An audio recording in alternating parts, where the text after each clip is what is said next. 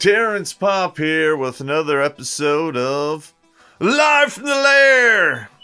And today I'm going to be doing a little update on the Ukraine situation. Now, as we all know, they've been duking it out now for almost 2 weeks. Alright, and just like I predicted when this first started, if the Ukraine was able to stall the Russian forces long enough, you'd start seeing what's happening now. The Russians, their momentum is for the most part stalled, and the gains they're making now are a slog, and they're being resisted at every turn.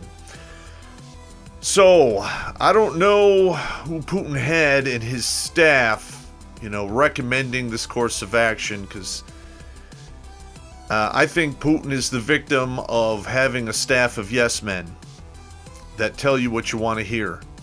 They don't tell you the truth. And now the Russian forces and the Ukraine are paying the price.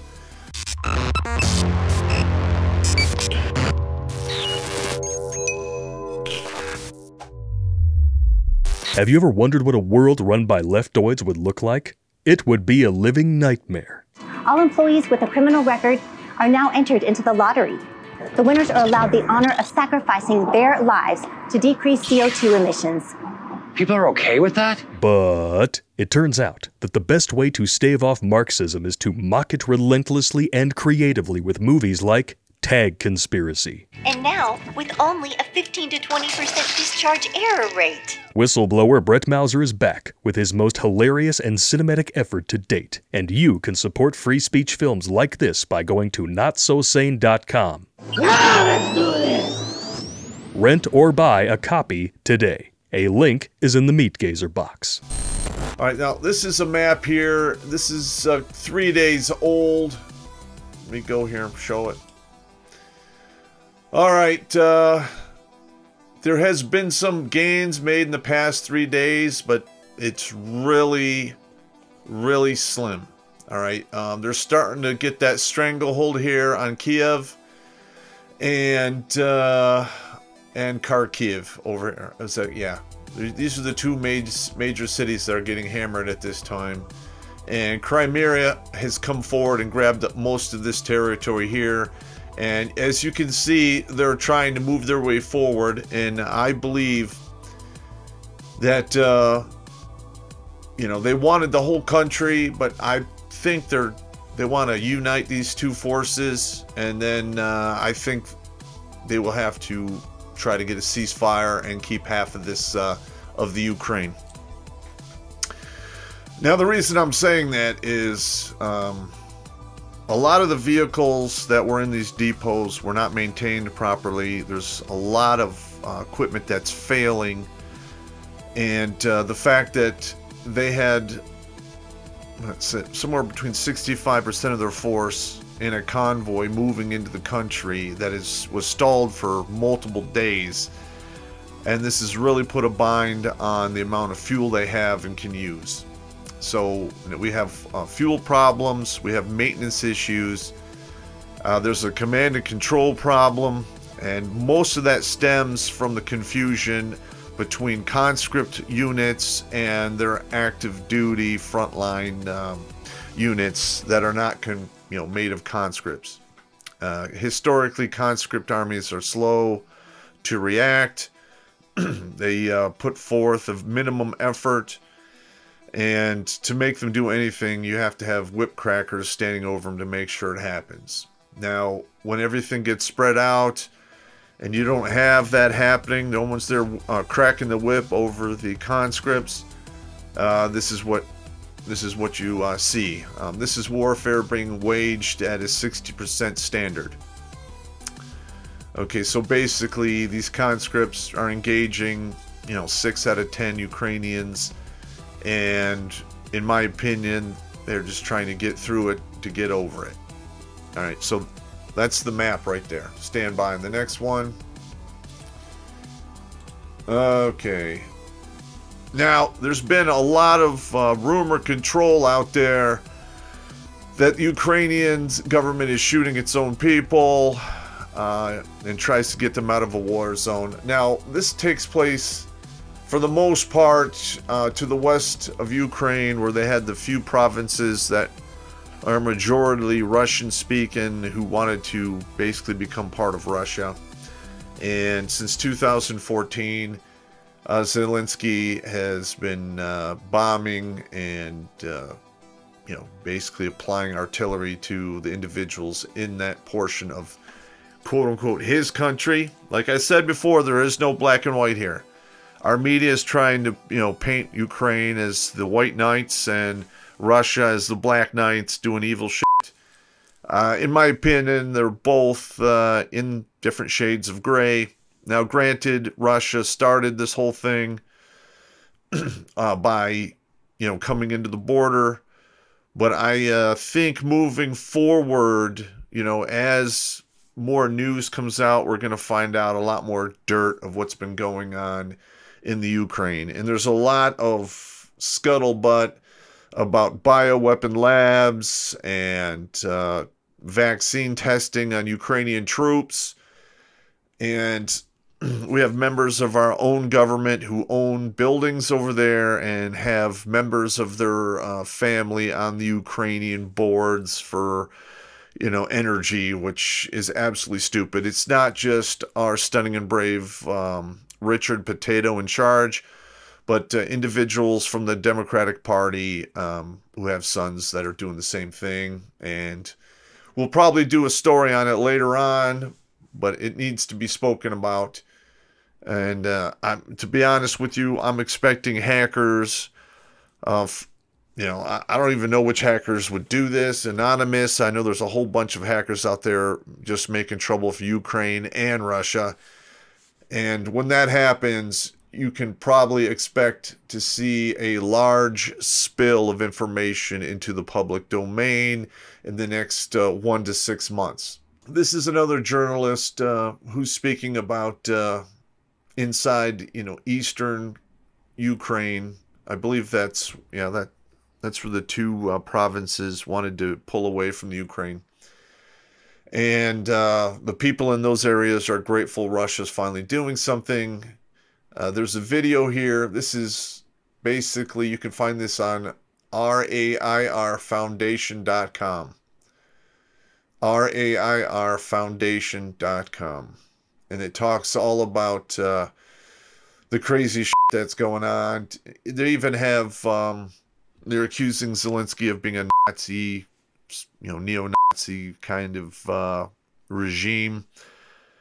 Now, it's hard to determine who's right, who's wrong, because there's the fog of war going on, and everyone and their mothers is basically doing propaganda. You got Ukraine doing their version of propaganda. You have the Russians doing theirs. And then you have the Western nations. And then you have the United States. All of them are putting forward different stories. So it's going to be really hard to determine who's telling the truth. And in the future, moving on, as more information comes to light, you use logic and reason, and you can pretty much shine right through the fog of their propaganda.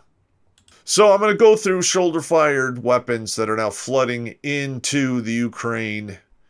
Okay, this includes Stinger missiles from various, basically shoulder-fired anti-aircraft missiles. The ones from the United States are called Stingers, and they've been.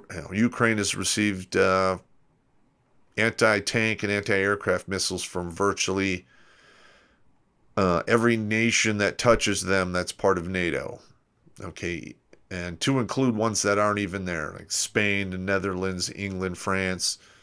So this is going to get lively, and this is going to change the doctrine of warfare moving forward. Okay, the massive amounts of artillery and air cover and the armor advantage don't seem to be having the crushing results of the lightning wars of the past. And a lot of that is because the shoulder-fired man-pad missiles are disrupting the total air superiority that Russia wanted over the skies of Ukraine. Those MANPAD missiles go up to 15,000 feet. Now, I'm going to be honest, those are just the numbers that are released to the public. I would add 20% onto that. So basically, you would be safe to assume at least the United States MANPAD missiles probably have an upper ceiling of somewhere around 20 to 22,000 feet, and probably an additional 2 clicks in range on their rocket motors. You can find a lot of this information open source online, but as a former, 18 Bravo, I've looked at the official pamphlets of what the weapon can do, and I've looked at the pamphlets that were released to the general public, and they were not the same. So I'm assuming that is probably the case here as well. All right, I'm not gonna go through all this right now. This is on thedrive.com, THEDRIVE.com. And here's some pictures of the missiles that are being shipped over. Now, what I really, as a side note, I used to love getting my hands on the storage containers for stuff like this, because I would use it for all kinds of cool stuff. Because most of the time you take the warhead out, you throw away the dunnage, and it just sits there and does nothing. That's very useful stuff, especially for insurgents.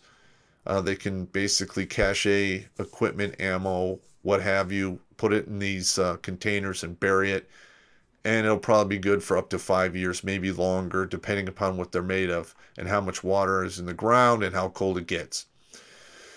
All right, MANPADs. We got the FIM-92 Stinger. All right, when everyone says, shoulder-fired anti-aircraft missiles, the first thing people say is Stingers.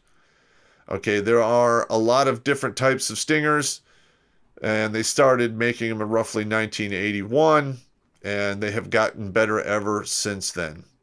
I believe a lot of the Stingers that were originally given to the Ukraine were right on the cusp of expiring, so those were probably made in the neighborhood of the 2005 to 2010 range, because typically they don't like to keep this stuff on the shelf more than 10 years, because there are components that oxidize and cause it to become extremely unreliable.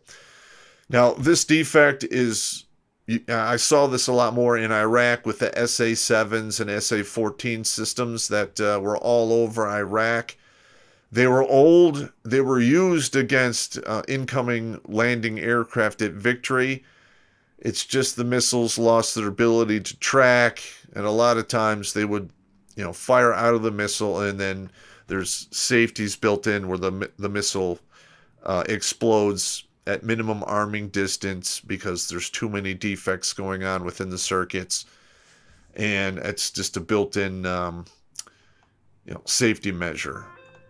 Now, not all shoulder-fired rockets or anti-aircraft missiles have that, but they started putting it in there, just for shits and giggles. Because guess what? You want your missile to go to the target you aim it at. And in today's day and age, if your missile is incapable of doing that and it does something else, it can cause an international incident, and there'll be all kinds of problems. That's probably one of the reasons why they've decided, to put those kind of safety measures into these different missiles. All right, I'm not going to go through this whole thing. These are different anti-aircraft constructions. Now, they're coming from all over. Okay, we have the Grom. This is basically an Eastern Bloc missile, and Poland basically sent a lot of these over there. Again, these are probably a little older missiles. The newer stuff will come as it's needed, and if the country is willing to part with those missiles, we shall see. Okay, it doesn't really go into the Grom's maximum ceiling, but I can assume if it was made in the past 10 years, which as a gambling man, I'm betting probably most of these missiles were made with between 15 and 10 years ago. So it's probably pretty close to the Stinger, because let's face it, if you make a good product, people copy it, or they take it and tweak it a little bit to make it their own design, and there you go. It happens all the time. Okay, here's the Strela and the Igla. These are from Germany. And they're sending over basically 2,700 Soviet-era heat-seeking Sierra Series man pads. Now, I am basically going to tell you that these are probably not going to work. They're long since expired.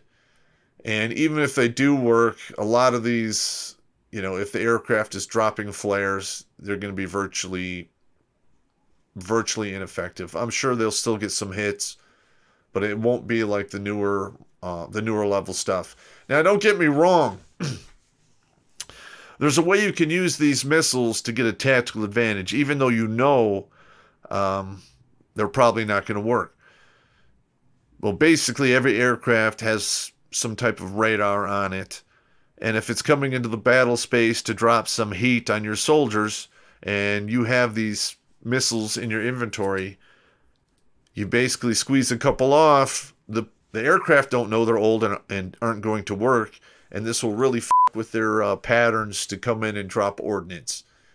Because I'm going to tell you right now, I've spoken to a lot of pilots, and coming in below, you know, 3,000 or 4,000 feet to drop ordnance is a risky game with direct fire weapons, and it becomes even more of a nightmare with guided munitions. So it could cause a lot of flinching on the enemy side. It's basically a bluff. But bluffs work in poker, and they work in life, and they work in war. Okay. Now we're talking about the Javelin here. Now the Javelin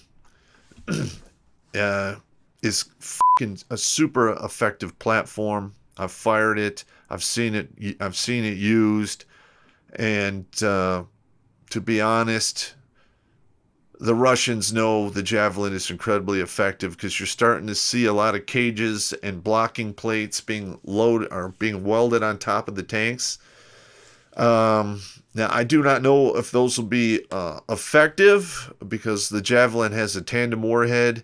The first one is designed to set off reactive armor, and then the warhead behind it is the one that does all the damage. So that first warhead will probably blow a hole in whatever material on top of the tank is used to block it, and then the tandem warhead will basically blast through that and, you know, take the tank out, if not cripple it. Okay, we got the NLAW, which is the next generation anti-tank weapon system. I personally haven't messed with this at all. It kind of looks similar to a Dragon to me, but or an AT-4. I'm not really familiar with this weapon system, other than the fact it probably has the same penetration and capabilities as the newer AT-4s. Meaning it has an extended range, it'll go through more armor, and you can set different settings on the warhead for like anti-vehicle, anti-building, or bunker. So it has an effective range of 25 feet. Divide that by 3, it's like 1,200 meters-ish. It's not bad, just almost a mile. Now, these, unless it's guided, guided anti-tank weapons, you can fire at those distances. If it's not guided, you're going to have to get closer, like 300 to 500 meters, if not closer than that. And whenever you get that close to big rolling tanks that can run you over and make you sound like a box of saltine crackers, and has weapons that'll shoot through pretty much anything you can hide behind, it gets pretty dicey. Carl Gustav came into the inventory just before I ETS'd out of the 2nd Ranger Battalion. We were just starting to use it like the last 5 months I was there, and it was replacing the 90mm recoilless rifle. Now, this particular Carl Gustav, I do not believe it has guided ammunition nor fire and forget ammo. I believe it's a direct fire round that, you know, can take out medium and light vehicles. They used it on bunkers, they use it on buildings, and they even have anti-personnel missiles. This thing is incredibly useful, and it has flares and smoke as well.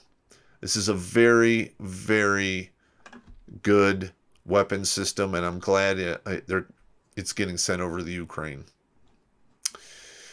All right, here's a picture of all the different types of rounds that can be used. I'm not going to go through them all.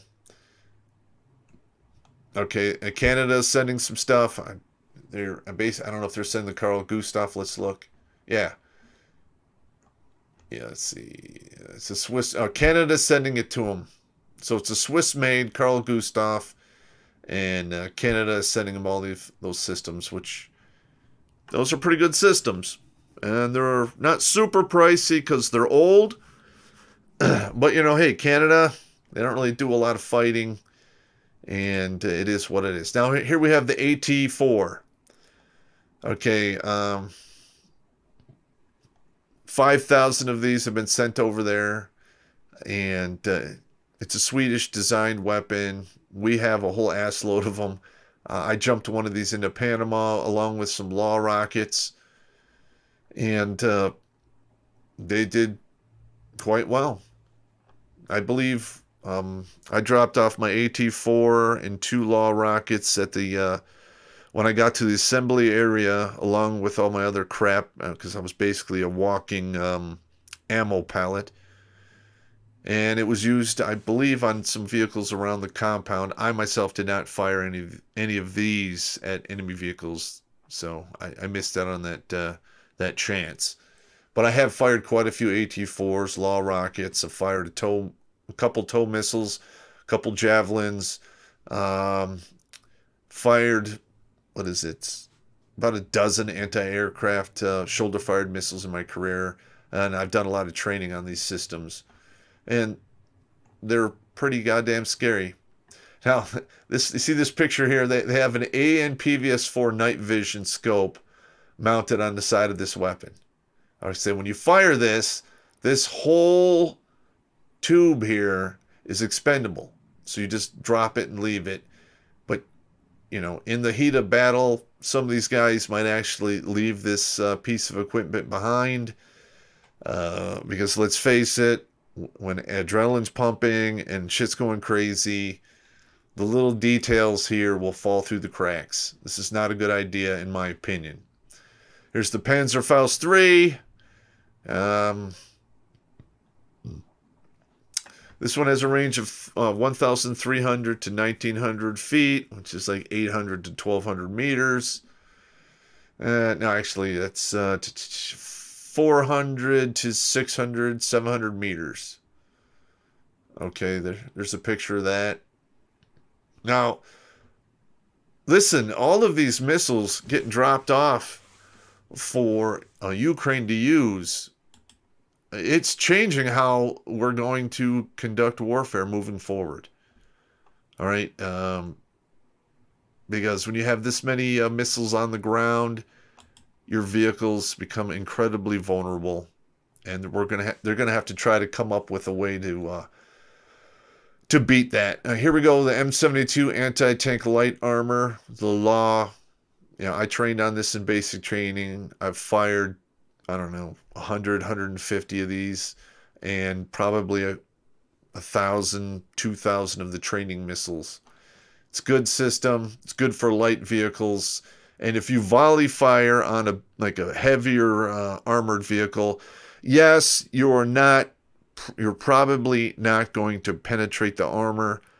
But, you know, you get 4, 5, 6 guys volley firing on a tank from the side. You can easily get a mobility kill by, you know, destroying the road wheels or having it throw a track. And if you're lucky and you land anywhere near the breach of the chamber, you can damage the actual main gun and take it out of play. Let's see what else I got here. Okay, armor-piercing infantry light arm system. This is another, I think this one is from France. It's basically another version of an AT-4. And then this one here is from Spain. Again, it's another version of an AT-4. All right. Here's another Spanish one here. The C90 looks very similar to an AT4. So, like I said before, this is going to get ugly moving forward. Here's some headlines here from UKRA News. Okay, we have Russia tries possibility of ceasefire. We'll see. Russia sabotage and reconnaissance groups are infiltrating Kiev and other major cities, and they're looking for military targets that are being stored near civilian, basically civilian buildings. And this is very common. They will do this to protect their assets from artillery and air attack, and they hide behind the population. Every army does this to a certain extent. Okay, that's just the way it is. We even did it in Baghdad to keep our tanks and logistic vehicles from getting hammered. All right, so you're going to see a lot of low-level fighting as these groups are basically identified, and the Ukrainians will try to pin them in place to kill and capture them. That's how war is. That is how war is conducted. Now you see here the Russian troops are now identifying themselves with yellow ribbons like Ukraine troops are. This is this is under fog of war and causing confusion on the ground. All right. Now technically this is against the Geneva Convention, but since Ukraine is not part of NATO, I don't know if it's I don't know if they're going to follow the Geneva Convention the way it should be followed, and this is going to turn into a long, drawn-out, brutal slog. All right, now here we have Russia seriously considering blowing up ammonia warehouse in Kharkiv region to blame Ukrainian armed forces. All right, now, for those of you that don't know, this portion of the world creates a lion's share of the fertilizer for the world, and they make a good share of grain that feeds, half the globe. So, we're going to see food shortages at a minimum for the next 2 to 3 years because of this, no matter what happens. And if this conflict continues to move along, it's just going to get worse. All right, that's all I'm going to go through on that one. I don't want to burn through all of them here. Okay, again, war in Ukraine, high-level talks between Russia and Ukraine fail to make progress. This is shocker. Basically, Putin wants the Ukraine to agree to never become part of NATO or join any other block of nations that stand against Russia. That's why I believe at a bare minimum, instead of withdrawing the forces completely, Russian forces from Ukraine, they're going to try to go north and just take half the country and just call it good. And then they're going to take a long time to retrain their military and refit it, because what they're doing or what they thought was going to work isn't. It's fucking brutal. Okay, now this is Russia's economy has taken a huge, huge hit. Their stock market has been closed since the end of February, and a lot of people are getting the fuck out of Dodge.